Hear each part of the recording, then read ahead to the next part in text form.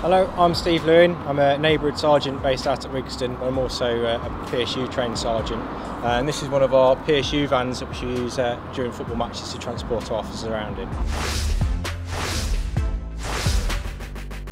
PSU stands for Police Support Unit, and that's made up of a number of officers who receive additional training in public order situations and events that are going to be attended by a large number of people. Okay, so at the back of the van we've got access where we can keep an eye on any prisoners that are in the cage, so we can monitor them on our way to custody. But this is where we also keep our shields, so if we are deployed in full PSU kit, we will use these shields in order to protect ourselves as well.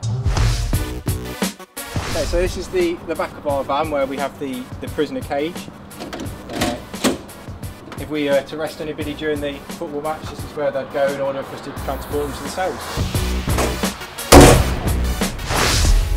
Okay, so the front of our vans we have a grille which is normally stowed up there, which we can lower down if we go into a situation where we're having missiles or bottles or anything else thrown at us, so the grille can come down to protect the windscreen so it doesn't get smashed.